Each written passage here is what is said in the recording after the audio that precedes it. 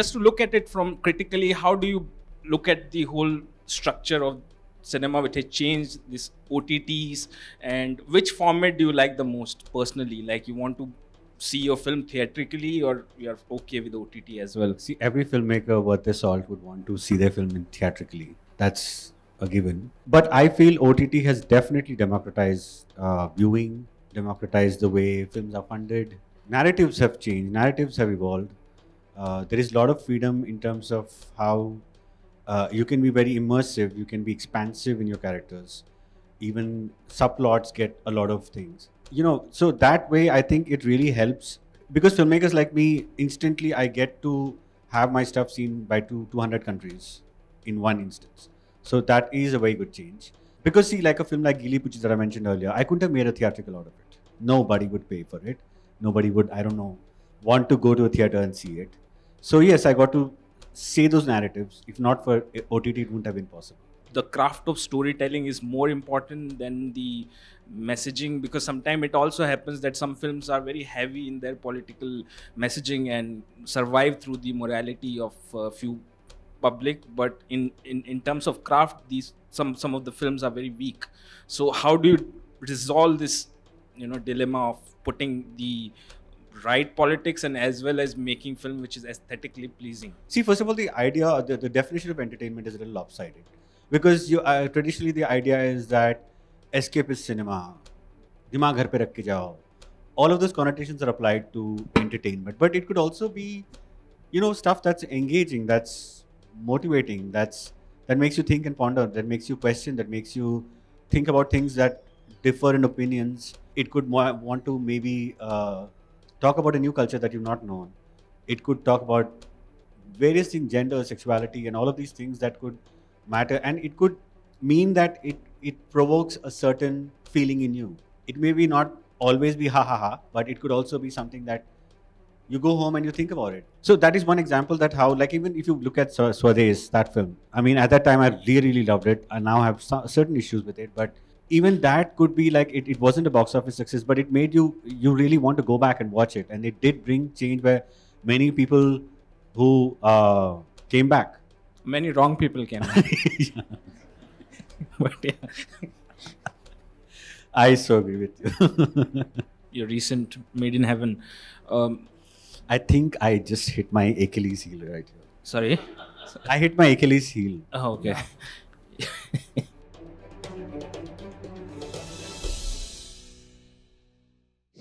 Hi Neeraj. Hi Anurag. It's nice to meet you in a formal setting. Yeah. It's very interesting. I was thinking about this session last night, and I remember that in 2008 or 9, I was in this very famous vlog at that time of cinephiles named Passion for Cinema. And at that time, you used to write for that vlog. Yes. And yes. I was a commentator on, like, comment section guy on the blog. And even I was a comment section. I also like, time, and I also used to troll people on comments. So maybe I trolled you as well at that time. I must have trolled you back as well, I'm sure. So at that time, I mean, it was a very interesting time, and we also made a film together, not together, but for a competition. It was a 1-minute filmmaking challenge competition, and you made a film, I think on 15th August or 26th January. Don't remind them of that. And we should remember. It's a very embarrassing shot. You were also on the thing? Yeah, I participated, but I lost and your film won at that. Oh, wow. I had no idea. Yeah, I remember because of that, because I lost. So, yeah. I mean, we met many years back, but I didn't know what this connection. Wow. So, yeah, so the point of reminding these things was that it's been a long journey, 2007-8. You were, as a writer, trying to analyze film, trying to decode film, and I was also following you on Facebook, where you used to write a lot about world cinema, your favorite filmmakers, like how you used to watch 8 hours film of that director, I forgot his name, the Tarkovsky from Bellatar. Bellatar, yeah. So, and now we are in 2023. In between, made so many great, remarkable work. So if you reflect back on your journey, how do you see how, in fact, I'm very interested to know about the style as a filmmaker style? Do you think it has evolved into something else, or I mean, it has been a continuous experimentation? I mean, I actually haven't had a very prolific career in the past 10 years that I'm here.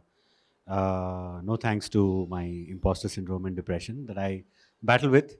But that's another story. But I think I made one feature film, couple of shorts, couple of TV shows, and commercials. So yeah, I mean, I remember what you're referring to at a point where I think my induction into cinema or my orientation into cinema precedes me actually joining the industry. It was way back when I was actually writing on this blog that he mentioned. I used to write world cinema reviews. I remember writing about Fellini's 8.5 and Haneke's The White Ribbon and Satan Tango. Keselowski. Satan Tango, which is Bellatar, this Hungarian filmmaker, art house filmmaker who makes films which have an average shot length of 4 minutes and they are black and white and nothing happens for a while. The camera doesn't move, the people don't move, and it goes on forever. And this is a 7.5 hour film, and I watched it twice to review. And there was so much of passion that you feel like doing so much with it. And I mean, I was writing and also trying to learn from it. It was more like academic insight into these films. And by the way, my two cats are named after these two filmmakers, Fellini and Bellatar. So one is Fellini, one is Bella. From there, here I am after so many years making extravagant wedding episodes of rich people. So my journey has been quite something. Throughout, I think my fulcrum of things that I'm part of has remained the same: gender, caste, sexuality, denial. These are certain themes that I like, and I've been part of it. I think that has not changed. What has changed is, I think, so I've actually rooted the fact that I've actually haven't been into cinema from an academic standpoint of, because I'm a very academic sort of person, and I miss the fact that I didn't go to a film school. He has, but Sadly. So, so I used to feel that I'm lacking something. So I really self-taught myself. I got into films because I started assisting Anurag Kashyap on Gangs of Wasseypur. So 2.5 years on that film was my film school. And at that time, actually, I met a nice gentleman, a filmmaker, who told me a very valuable piece of advice, which also is going to scare some of you, is that passion is finite. You know, because we assume that our passion is going to be there forever, and we're going to forever feel this rigor. But as per law of physics, it dissipates over time.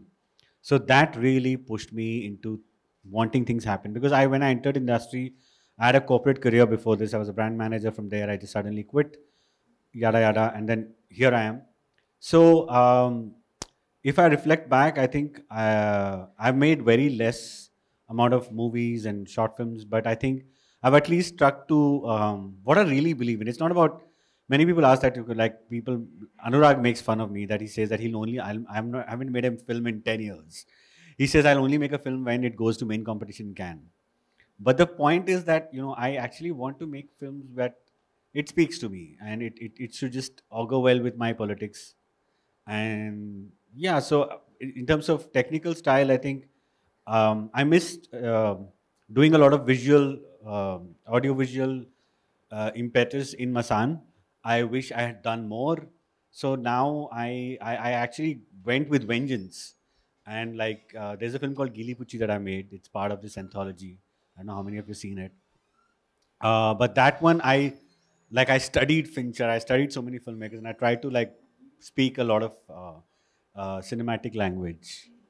Oh, I'm so sorry. It must have been terrible for you to like translate all the bullshit that I've been spewing here. Yeah, I'm done with my long winding answer. So this quote about passion is interesting. I also have a quote about passion because I worked in Bombay for some time, and also with some filmmakers who didn't pay me. So I wrote one day in my diary that passion is oppression, because they used to do it in the name of passion for cinema.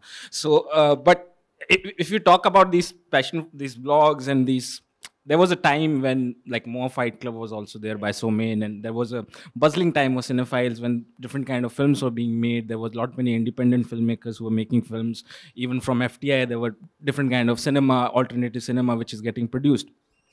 But over the years, that definition of cinema has also changed since the I think when OTT platforms came, then everybody jumped into that, and it became more like corporatized, and there were things which you can say, there are things which you can't say. So initially there was a hope from the OTT that it might be somewhat more free, more freedom.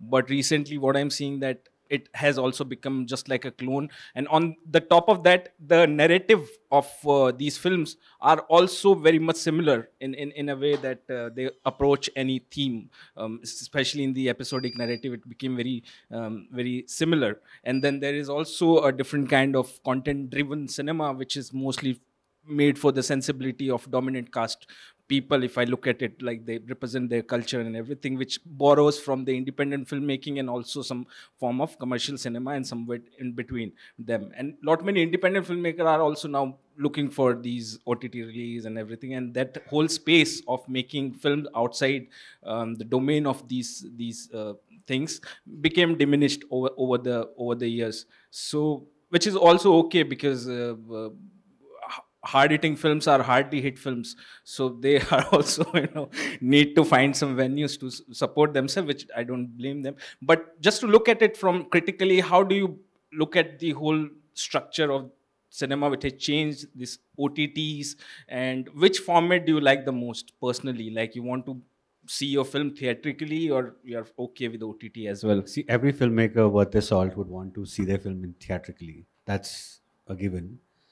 But I feel OTT has definitely democratized viewing, democratized the way films are funded. Um, Narratives have changed, narratives have evolved. There is a lot of freedom in terms of how you can be very immersive, you can be expansive in your characters. Even subplots get a lot of things. Um, so that way, I think it really helps to.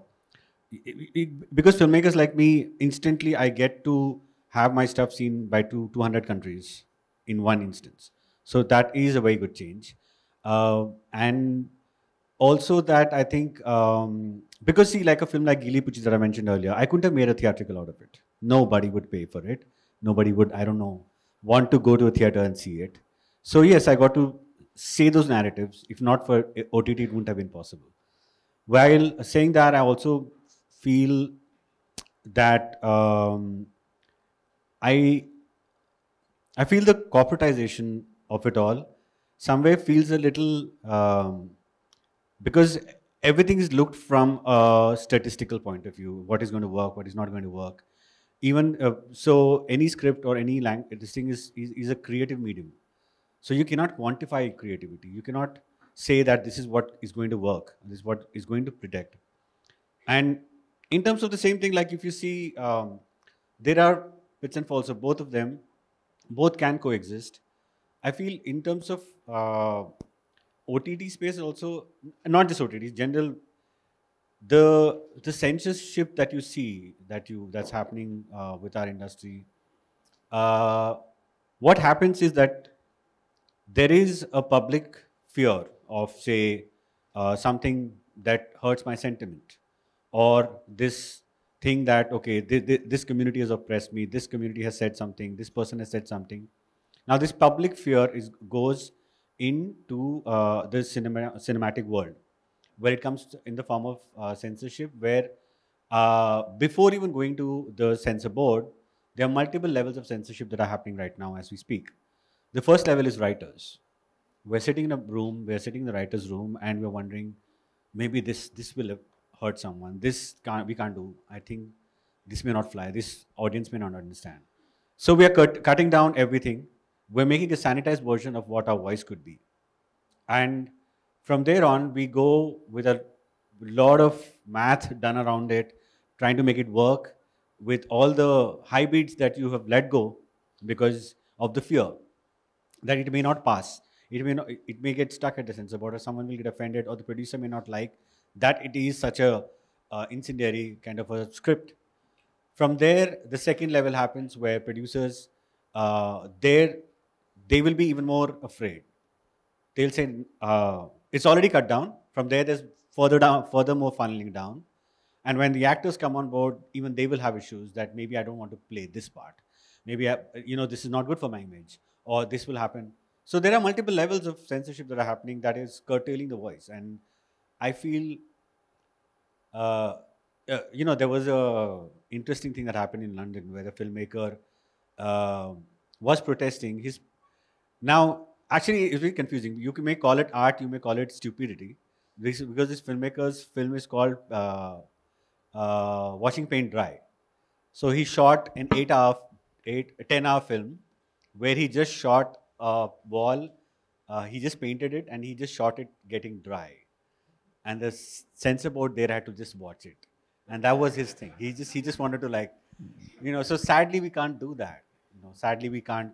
So coming to theatrical, I feel it's an exciting time to be in. We have a lot of big blockbuster films, and these are required. They have to be. And actually, I don't feel entertainment should be an enemy of art or vice versa. We should have all kinds of films. We should celebrate all kinds of films. And I love it that that films like Jawan or Rocky Rani are doing so well, because maybe independent films get funded because of that revenue coming in. It is encouraging time to put in, and maybe we'll be seeing in theatricals. But the point that I sort of worry, I may be wrong, I hope I'm proven wrong, is that this whole mega blockbuster thing is leading into a thing where extreme machismo is the juggernaut that drives any of it. And, women have taken so long to actually get there and make their, and not just women narratives, many queer narratives, a lot of these narratives will get sidelined because if a mega blockbuster has to be, it has to be only an action-driven male bastion of uber masculinity, So, and it normalizes it because it makes it aspirational, it makes it cooler. So that's my worry, per se, because I hope, will there ever be a Hum Aapke Kaun again to become a blockbuster? Or there's going to be only action films that are going to be yeah. This is an interesting point that you said about entertainment versus some form of these social values that can be the part of cinema. And this tension has always been the part of cinema since the beginning. If you look at the Soviet montage film or Einstein montage film, or from the New Wave cinema, which were also French New Wave cinema, or Taiwanese New Waves, Iranian New Waves, or all this Italian neo-realism cinema, they were exploring these themes. But there is also, like, some people think cinema is a form of entertainment and everything you have to do is to entertain the masses or whatever public, and there is other form that it can be an important socio-political tool. So I would be interested to know, how do you think of cinema in that form? Is it the craft of storytelling is more important than the messaging? Because sometimes it also happens that some films are very heavy in their political messaging and survive through the morality of few public, but in terms of craft, these some of the films are very weak. So how do you resolve this dilemma of putting the right politics and as well as making film which is aesthetically pleasing? Well, that is something that I actually struggle with also. But how I navigate through that, I feel, like I said, entertainment and art are not incongruous. They can also coexist. You can make films that see, first of all, the definition of entertainment is a little lopsided, because traditionally the idea is that escapist cinema, dimag ghar pe rakh ke jao, all of those connotations are applied to entertainment. But it could also be stuff that's engaging, that's motivating, that makes you think and ponder, that makes you question, that makes you think about things that differ in opinions. It could want to maybe talk about a new culture that you've not known. It could talk about various things, gender, sexuality, and all of these things that could matter. And it could mean that it provokes a certain feeling in you. It may be not always be ha ha ha, but it could also be something that you go home and you think about it. Like there are many people here who actually when they watch a great film, it stays with them for 2-3 days. And it does change, society does change because of even entertaining film. Like one anecdote that I remember is my mother. She saw Santoshi Mata movie, and for over a decade she's been doing the Somvar Vrat. And I don't know why she did it. Like, I mean, uh, so you can see, and also that the sense of so that is one example that how, like, even if you look at Swades, that film, I mean, at that time I really loved it. I now have certain issues with it, but even that could be like, it wasn't a box office success, but it made you really want to go back and watch it, and it did bring change where many people who came back. Many wrong people came back. Yeah. But yeah. I so agree with you. So I feel just in that, and also, there's this thing about how we feel message cinema or anything. I feel we should, firstly, if I have to go back and talk about certain things that, a lot of people say that I'm apolitical. I actually don't understand how can you be apolitical. Because in our country, in India, you're either deriving benefits and mooching off from a privilege of being a certain community. It could be caste, gender, sexuality, religion, a lot of these things. So, and it is somewhere also state intercepted. So you are deriving the benefits of it. You could be blissfully unaware of it. You could be totally oblivious about it, but it does exist. Even if you don't believe in it, it does exist. And the other half of that binary are people who are denied of these things, and you don't get those privileges. And together, you form democracy. You form, these the two sides of this binary help form democracy. So how can you say you are apolitical? Our mere existence as Indians is political. Because, so from that point, I feel everything I do have to have certain kind of, because it's in our being, so I don't have to craft, I have to put something political in it. Yeah, I mean, some of you might say, made in heaven, I get it, like I buy that criticism, that it may seem like every episode has had that one thing, but for me, I feel, I don't want to be that person where, so I feel narrative above politics. That is what I've learned from many of the masters, especially Satyajit Ray, where I feel your voice and your craft and your politics cannot supersede the narrative. If it does, if my films, my politics gets bigger than my narrative, then I'm a 2-hour newsreel. I am at best, I'm also a propagandist. Even if it's a good cause, I'm still a propagandist. Because cinema has to be art. It has to say it in a certain sense. It has to have a technical dexterity to it. It has to have flair to it. It has to have a kind of storytelling. So, and it did happen, like for many years I toured around. For some reason, I wanted to do a film on farm crisis and the farmers and the suicides. For 3 years, I toured around India, and I was so gung-ho about doing it. And I wrote something, and I made my friends hear it, and I chucked it after 3 years because I realized that I was too passionate about the politics, but the story was not making sense. So I never want to ride on the coattails of making something that is socially relevant or important film or a message film. I want to be judged for my craft, and I want to be seen, not be given pats on the back for making something important. But if my craft is weak, I would like to be called out. Interesting that, like, to come to your recent Made in Heaven. I think I just hit my Achilles heel right here. Sorry? I hit my Achilles heel. Oh, okay. So, especially the weddings in popular culture, they are projected in certain ways, especially in these post-90s films like Hum Aapke Hain Kaun, Karan Johar Universe. In fact, so many of the weddings in India started mimicking the aesthetics of the wedding that were being shown in the cinema, and cinema has always played an aspirational role in romance, in marriage. In fact, I remember when I was in the college, thanks to Karan Johar, I used to think that the road to romance goes through a cringe shop named Archie's Gallery. So, so, it has an influence. Pop culture has a big influence on your Zoya will aspiration. be happy to know this. so so it has an influence on people, and they mimic those and make them as their aspirational goal.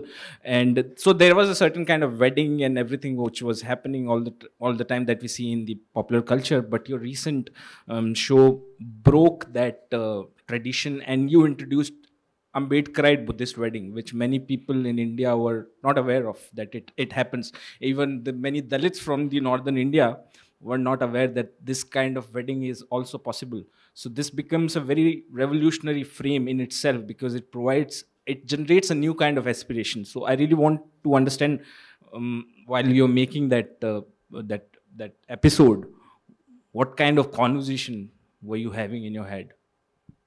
Actually, it came from, like, I think Zoya and the writers Alankrita, Rima, they wanted to have a conversation about this in one of their episodes, and when they brought me in, we had a long chat. I don't think they knew.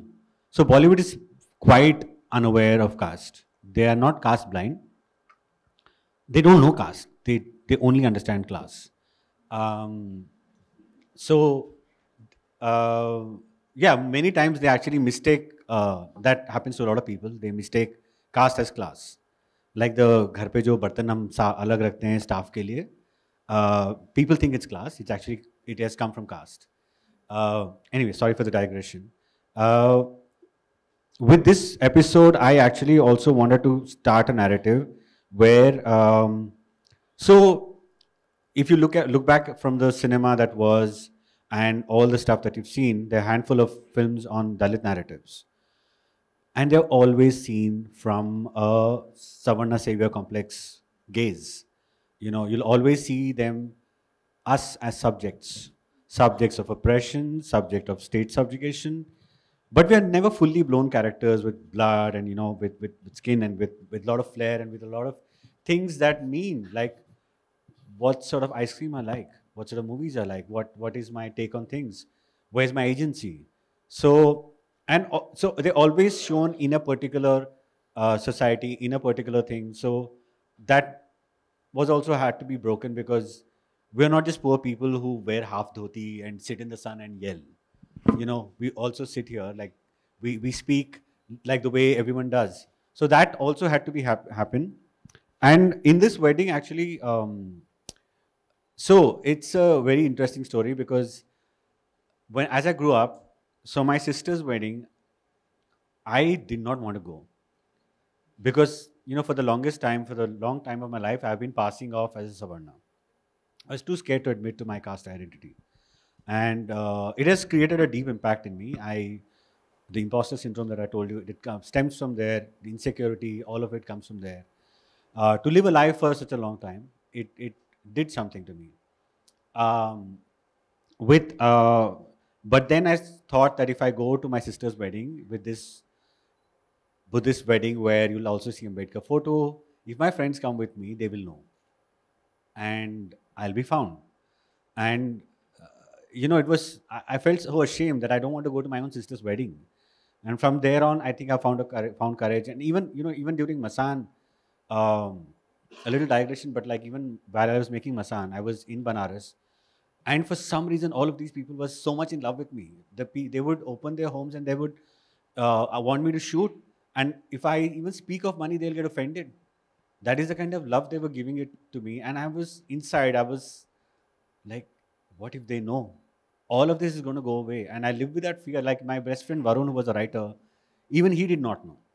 So this fear stays with you. So that I had to exercise those demons somehow or the other. And I did so gradually. But in this episode, I put a lot of myself in it. Like if you see the Brothers track is actually me, because many years back on Twitter, actually, because of something, I think you all know how I proclaimed my identity on Twitter. So after that, Bombay Times did a long piece, and I didn't realize it was going all India. And I was petrified for 3 days, like I couldn't go out or whatever. Uh, so a lot of my extended family colleagues and cousins and everyone would take pride. That Masan filmmaker, that's my cousin, that's my this thing. And most of them were passing, most of them were hiding, most of them were masquerading. And once that news piece story came out, I inadvertently outed all of them. And they were not happy about it. And it is fair that, so it's a very complex situation. What do I do? What was right, what was not? And even my passport still carries the name Kumar, because my father said, yeah, put Kumar. And now I reclaim my last name as Ghaywan. So all of those came in, and then I thought, okay, since I'm so petrified of this Buddhist wedding that I've seen in my family happening, but I've never been able to, let me just give it let me show it with a lot of aplomb and flair and, make it the best wedding. So that was the idea, and I pushed those limits, and I said that do not compromise on anything. Like some of the minutest detail that nobody knows, like, the Mangal Sutra is made by Bulgari. So I was like, okay, they have to get as much great stuff that they could.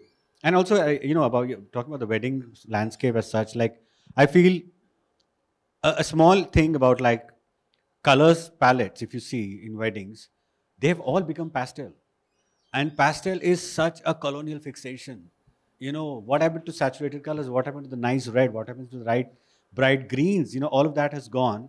So I also had that thing that, because we don't see that anymore. And in this wedding particularly, there was a lot of seeding in that I did, which I think you must have cracked one of this, but the walk into the water. And I couldn't remember why I was, like, to production, I was telling them, I have to find a water body. It has to be around a water body.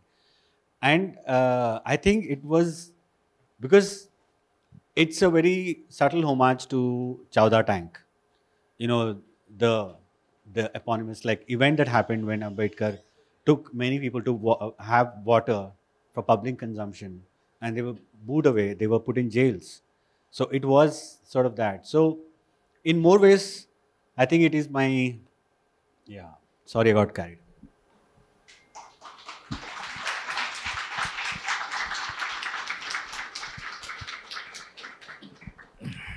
You talked about very interesting that access to spaces kind of thing when you were shooting in Banaras and you are scared that these spaces might not be accessible, which is very true for many creatives who are working in marginalized creative, because they might not be welcomed at certain spaces. So there is a fear even in that process of Reiki and everything, that maybe like they are talking very sweetly to me, but there might be chances when they get to know the mood changes. So there is a fear within that creative setup as well, which I also see, like, for example, even the YouTube vlogs, these white vloggers, when they come to any places, they are welcomed everywhere. They can shoot, go into any house they want. But if there is a black creator, then, those spaces are not accessible. The people are not going to seem kind of friendly, or they are not going to get the content that they want to produce. So that is there, which I wanted to say. But it is, I also wanted to know how did you, since you said that people in the Bollywood doesn't know about caste, and I also experienced it once while I was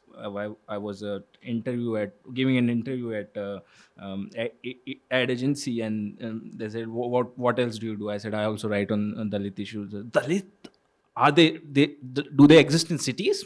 Yeah, they do exist in cities. So that is the level of understanding. So in that scenario, how did you make them understand the nuances of how the caste operates, especially with the actors? Like, they have to act and they are from the privileged caste, the actors. So what was that process? How did you make them understand that, how it functions, how it happens to your team as well, your assistants, your cameraman, and how did that conversation happen? See, like I said, Bollywood is not casteist. It's just that they're ignorant about it. But when I spoke about, explained to them the nuances, and I took them into a lot of things like how it happens, they were very welcoming, and they didn't want to leave any stone unturned. Really thanks to Zoya and Rima, who were part of the showrunners, because they really made a point that, this wedding has to look the best. even though they also had other episodes that they were directing and they wanted, but they thing was that, we want to show it the best way, and nothing was compromised. And like, uh, it's sort of lonely for me to be here in this industry, to be literally the only Dalit. Okay, and I want to give you a context of how it feels like. Uh, because I actually don't have any reference point. I don't have people my own people who I can refer to. Like so many of my filmmakers go back and you watch yesterday's cinema and you have a reference point and there are no names or nothing. Now, one example that I keep telling that you might wonder about, like in all of history of Hindi cinema, all of it, okay, there have been 4 or 5 films that have been made on Dalit narratives made by Savarna filmmakers. And all of these 60, 70 years now, there has been no single Dalit person, okay? And you look at the statistics, or even a tribal person, in front of camera, behind camera, not a single artist. But here, actually, if I ask you, would you name any black artist? You'll have 100 names popping in your head right now, okay? And but if I told you that, there is only one director called Jordan Peele, who is the only director, black director, in all of Hollywood. Everybody is white. Imagine that person's plight, that he has no reference point, no fellow people he can make films with. And coming back to the same argument about this thing, now look at the statistics. Okay, I might be wrong, but I'm quoting the last census. 16.6% Dalits. Roughly together, if you make Dalits and Adivasi, it will be 25% population. In America, you see how many black people are there in Hollywood, how many films and how many things that they're creating. That population is 16%. Black population in America is 16%. Here you have 25% of population that has been completely removed. There is not a single person. The only person that has been is, who's posthumously known, is lyricist Shailendra. Posthumously. So it is extremely lonely, and you don't have. So it took a long while for me actually to make this thing, and which is why I think people respect, and which is why I think people are very cordial, and that's why even this Made in Heaven episode, actually they were so gung ho about making it the best, Interesting that you named Shailendra, and he was the greatest poet, greatest lyricist, one of the greatest lyricists in India from Dalit background, but he has to hide his identity. There was no surname. He hid himself in his lyrics. If you go back and listen to his lyrics, you'll know. If you know, you know. Want to talk about more? It would be very interesting. Yeah. No, I mean, I actually. No, it feels surreal, to see the most respected lyricist of all time could not claim his identity fully. He could not live his life fully. He has to live, I would say, unfulfilled, because he could never be himself. Yes, his art was magnanimous, but he could never stake claim as a person that he owns up to fully. And to be only known posthumously, and still, I'm telling you, Bollywood doesn't know that Shailendra was a Dalit.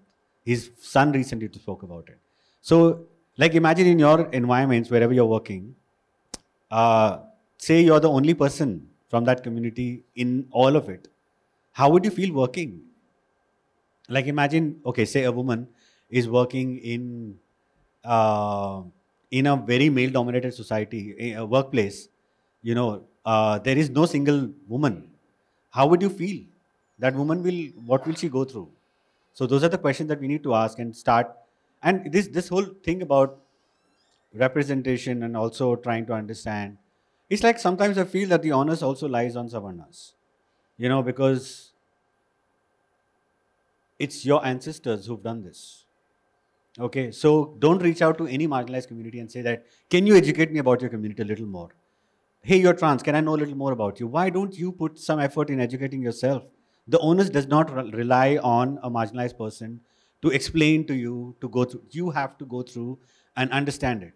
If you have to make an effort, because it is your ancestors who've done this, and sort of it's like, it's your shame. You own up to it and make amends. Like you're not doing any charity, you're not doing anything well. You're just you're doing reparations for something that fair. You're not responsible, but at least generationally it has caused a big issue, right? I think we just have I completely went off topic, but yeah. we just have 2 minutes left. So final question is a personal question for myself. How do I watch a 3-hour film when my mind is corrupted by 60 seconds of reel? All right. Which is also happening to me, by the way. I wake up, I try to write. Like, it's very difficult for me to write. This is the first time I'm actually writing myself. It's very difficult. I wake up at 4 a.m. and I decide, okay, morning time, I'll be like, nice. I'll play with my cats a little bit, and then I go back and I'm writing and I'm looking at reels. It is unending, and like, you realize that, oh, it's 9 a.m. already. And it's an epidemic of... I actually don't have an answer because I know this is a thing that we'll all have to like be with it. Yeah, I can't. You have a solution. Got to do pranayam and all these things. Like, okay, so can we open it to the audience? Yeah. Like you said, your narrative, politics should not supersede the narrative. So then how do you distinguish between like narrative and, let's say, propaganda?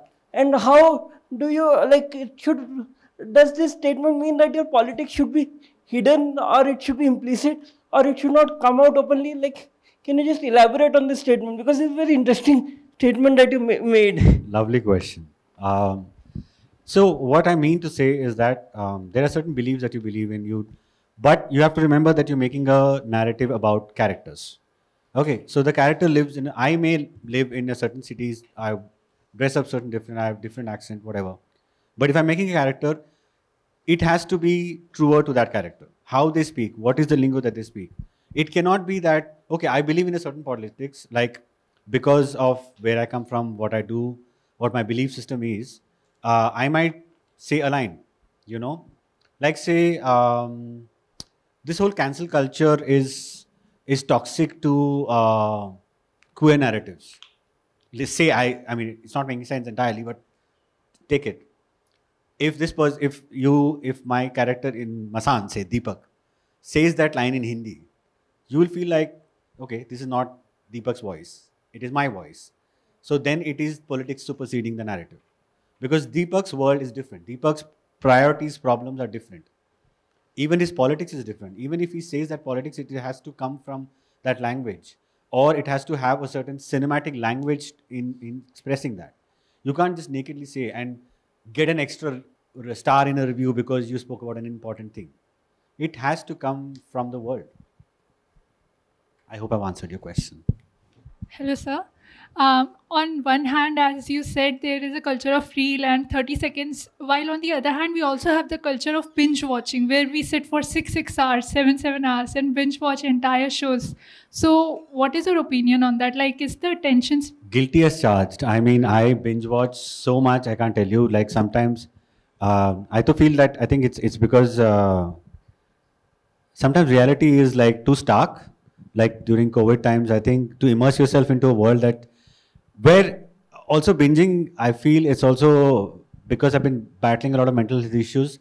So it also gives you, tones down my anxiety because I know that this is only a thing and the killer will be found and justice will happen. So I don't have to worry as much. So that's why I think you binge, because it feels safer. It feels safer to like, I mean, this is a very abstract point. But it gives me more anxiety. 10 घंटे तक कौन wait करे, कौन killer है? पूरा, it's a very anxious, experience. But which is the last good experience? Would you want that kind of anxiety, or would you want that, is my employer's calling, what do I do? Which is the anxiety? You choose. But which is the last good binge experience you had in terms of series or something which you really loved, the whole experience? I can't get over Mindhunter. I've seen all seasons thrice. So my question is, how do you find a good balance between creative liberty and taking care of the fact that whatever liberty you're going to take should not disrespect any community or any kind of people? And how do you move towards creating a more mature audience that doesn't take everything personally that is represented in the media? Thank you. Oh, I mean, I'm also seeking the answer for those kind of questions. But I feel, see, to be creative liberty versus how do you present stories, I have one phrase for it. For any community that you want to make films on, that is not yours, is lived experience.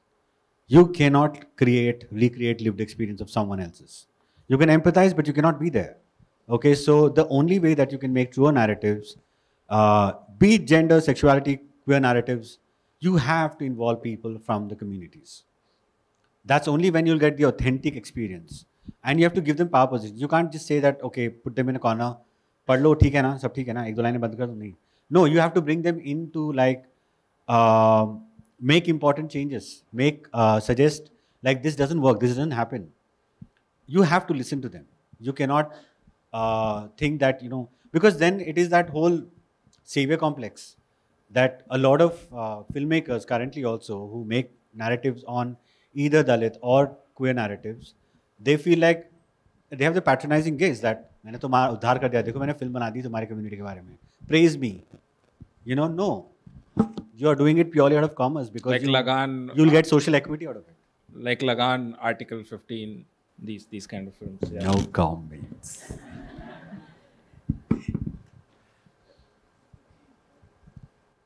The number of hands are increasing at every question. How much time do you have? It's up. One question. One last question, please. Okay, she's been raising for quite some time. She's been raising a hand. Grey, yeah. Thank you, sir, for noticing. Hello, sir. Sir, it must be terrifying being the only Dalit person in the entire industry. And you also mentioned the layers of censorship a story goes through before it reaches the audience. So how do you not feel defeated in that? Do you still see light at the end of the tunnel that one day a filmmaker's true story will reach the audience uncensored? Do you not feel defeated or frustrated by the process? There is an idealistic answer to that, is that you'll have to go along, no matter what happens. You have to go with it. I mean, look at Iranian filmmakers. They are in like police custody, they are making movies. I guess, and also there's another answer to it, is that, there are smarter ways to do it. Because sometimes it feels like you're really taking daggers on. You're really poking at fingers. But I think when you genuinely engage in conversations, I'll give you an example of Gili Puchi where my intent was not to like put down any community, because there are bad apples in every community. No community is a monolith, and there are bad apples in every community. So it was just a bad person. Like this person has been tutored by her mother, by her employer, that ye log sahi nahi hote hain, and she got carried away with that. So you should not come from a point of attacking or tone policing or anything. It should have a genuine conversation where change should come. I mean, I really feel that it should. So, yeah. But when censor board censors your film, do you go home and say, "Ye dukh kahe khatam nahi hote rahe?" Yes, definitely. Okay. Thank you. Thank you so much for Thank joining you, guys. us. Thank you, Thank Media you. Rumble. Thank you, Neeraj.